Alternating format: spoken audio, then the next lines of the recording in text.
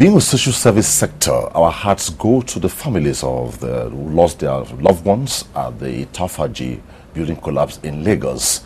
And also, it is also gratifying to note that the one in Ibadan, no one died. 1 million Nigerians, and indeed, the wife of the president, Aisha Buhari, has been to visit with those hospitalized who are recovering and condoled with the Lagos State, the people and government of Lagos State for the unfortunate development. Well, it's a developing story as we go. On this side, we shall be looking at what steps have been taken so far. What happened? Did somebody compromise the process?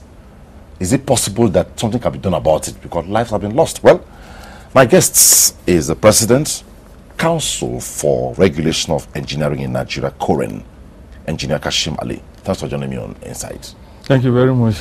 You've been about the media since the development in Itafaji and indeed Ibadan. You have said so much, but the big question now is, with all this, what has Coren, maybe in sync or in collaboration with other regulatory bodies linked with this? Because we expect that the Standards Organization of Nigeria should do something, and if other sister regulatory bodies. What have you guys done so far? Well, not much beyond advocacy, unfortunately. And the reason is clear. The responsibility for the actions that could permanently put a stop to this doesn't really rest with Coren or any of the regulators. It rests squarely with the state authorities, because issues regarding to building plan approval and everything, they are on the concurrent list, and then so it has to be done by somebody taking responsibility at the level of the state government. The truth is, failures can occur anywhere, in any aspects of human endeavor. You can have failure. But there are failures that will come after you have done your best. Then you now know this is an accident. But the terrible thing about our situation is that these failures that we experience are failures that have been already projected to happen, and actions have been recommended to avert them. But there has really been no political will for people to do it. Truly, it's not easy to take down the building of any individual, because that building could be the person's source of income, it could be shelter, it could be everything. It could even be an iconic structure for the family that represents the image of the family and everything. There's so much that people have around buildings. But when life is endangered, you just have to take an action. Because no matter how beautiful your building, how much it provides shelter for you, how much it also provides a source of income for you, if it comes down on you and kills you, all that is gone. The file is closed forever. So there's therefore the need for state governors, really. Because I've heard seen in the media attempts have been made to say these things were marked and they have not been demolished.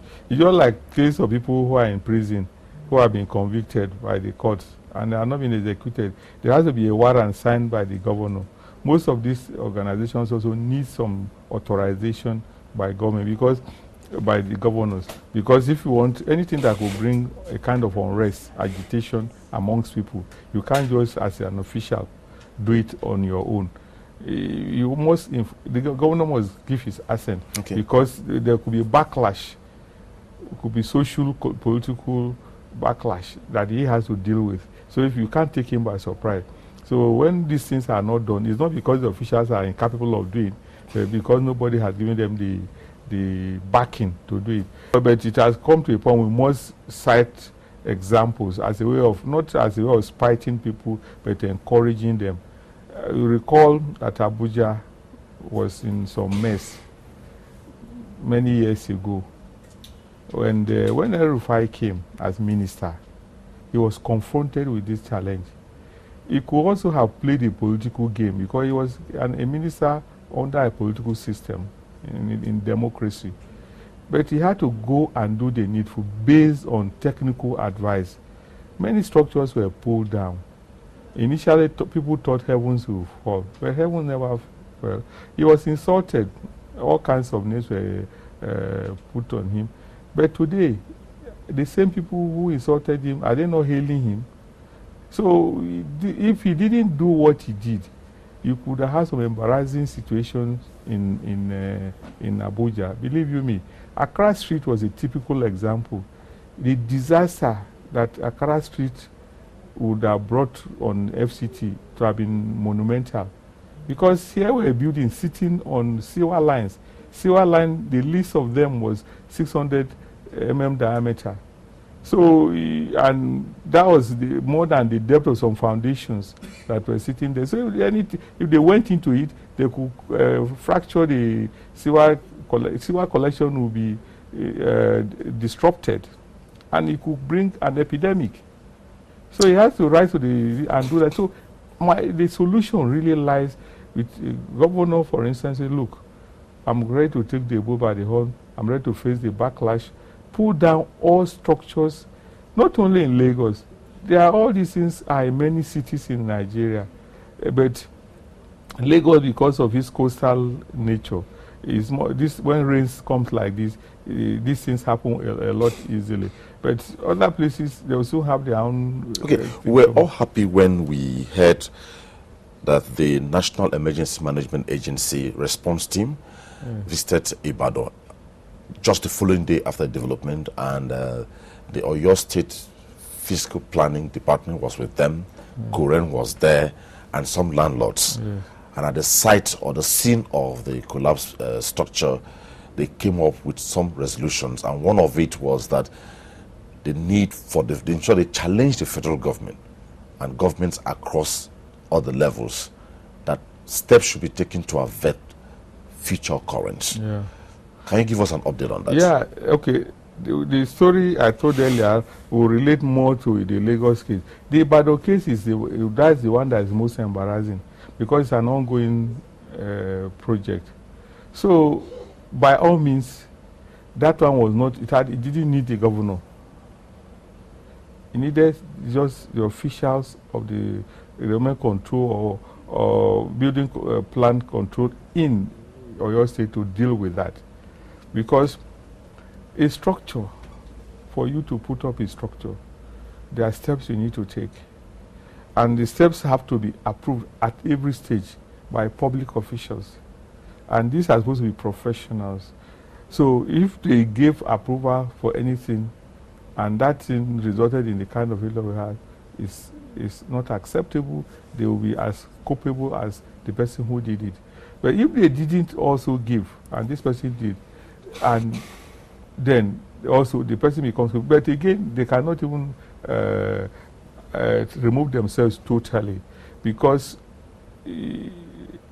as if you know from experience, some individuals are given to craftiness, and it manifests on projects in the way they handle their materials and even their human resources. So you should, from experience, be able to know that this person is capable of doing something untoward. If somebody brought a drawing to you in the first instance, and you had question mark on that drawing, on the account of the source of the drawing, and the person lies, that should raise a red flag. You should flag that individual and mark him every step of the way. You don't give such a person an opportunity to put you in a mess like they are in now. Let's use the Ibadan as an example. It is an ongoing project. Now, that calls to question the town planning unit, the fiscal planning unit, the executors. Can something be done to serve as deterrent? And I can be sure somehow, your members are involved in all this. Can something be done to serve as deterrent? You know, interestingly, that is why I gave this scenario, so that there's a complete understanding of how it goes. Absolutely. For now, investigation has not been completed, but the direction is going clearly indicates that they may not be involved. The fellow would have played smart, sent in drawings, pretending it was done by qualified people, and it was not done. And even the production, pretend it's being done by qualified people, while it was not the case, and this happened. But we'll get the truth is, our evaluations are always a bit thorough because you want to have everybody state his own case. Okay. Because at some time when you do it, if it goes to court, they will say there was no fair hearing.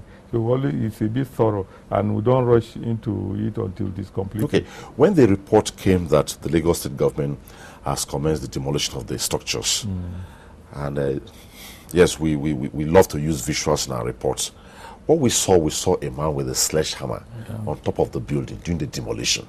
The question one will ask is, was that professional? No, it should. We expected to see some heavy-duty equipment doing it, but we saw somebody, was that professional? No, you see, sometimes, not all the time, like when you have to deal with high-rises, we don't need to bring heavy-duty immediately.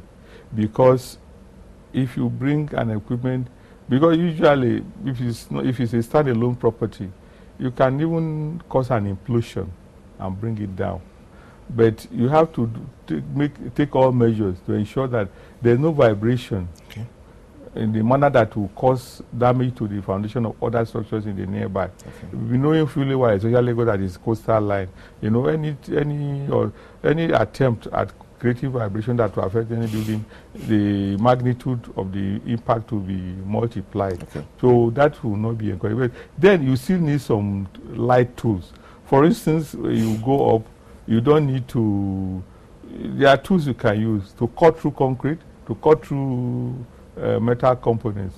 At least bring all those ones down. Then, depending on your study of the situation, you can do some light, blow up some parts, and then others you can now bring them down with equipment. What lessons for everybody? Because the public is involved, the people are involved, the professionals are involved, everybody put together. Standards Organization of Nigeria is involved because one, we should be asking what did they use the required cement? Did they use the required rods? Who authorized the building? Were engineers involved? What lesson? Okay, again, I'll compartmentalize them. The Lagos, they are entirely old buildings, and preliminary studies shows that it's the greed of the owners that created the problem we have now. Those buildings were not as tall as they are now when they were built. So there was some form of regulation when they were built. But it's the greed that has made them to put additional floors on top of them without redesigning. For us, nothing is impossible. You can put anything. But somebody authorized them. Sometimes, that's why I said sometimes they are. But the clandestinely, they could get the approval. But sometimes, most of the time, again, the investigation has shown that most of the time, no. So only that the person who's supposed to know will turn a blind eye. So that there's nothing documentary to say that you were given an approval. Okay, go and do it. If you get caught, I'm out. But what does the law say about such a development where somebody knows I'm not supposed to go beyond this level about the structure, but I go ahead? Are there no extant laws for this? Maybe to sanction people who do it? But besides the fact that maybe people died, it's unfortunate, but the landlord should be taken up as a deterrent to other members of the public who want to do the same thing. You should lose ownership of the property because you are not responsible enough to manage, because the land in the first place does not belong to you. Land perpetually belongs to government. It's rented out to you to usually lease is usually for 99 years and can be renewed thereafter. So it means it's not your property. And if I give you a property to manage and you abuse it, I should take it back. If that is done, it will send a strong message to people who do these things. That was done in Abuja. And that is one of the deterrents. If you, by any rascality, get your house to collapse in Abuja, you lose the first thing, automatically you lose the land. Okay, before we wrap up this segment, let me just ask a simple question. like they will say, regulatory agencies are not magicians. Yeah. It takes the cooperation of the public for things to work. What can the public do to make your job easier, you the regulatory agencies? Just reach out to us. And the good thing about structures, they cannot be started and finished in one day.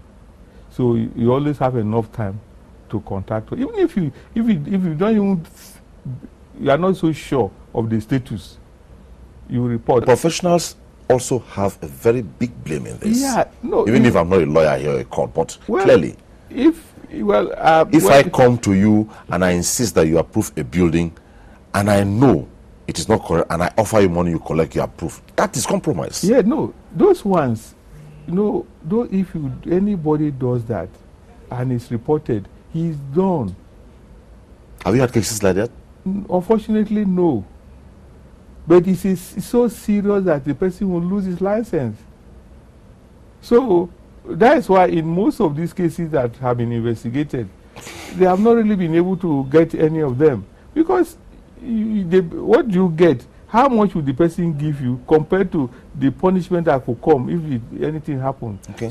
So what they do, they will look for people who are not qualified to give them. Sometimes they falsify approval. They do all manners of things. Well, Engineer Kashim Ali, President, Council for Regulation of Engineering in Nigeria. It was nice chatting with you on Insight. Thank you very much. And we believe that people will learn their lessons. We hope so. Okay. Up next on Insight is the interview segment. Stay with us.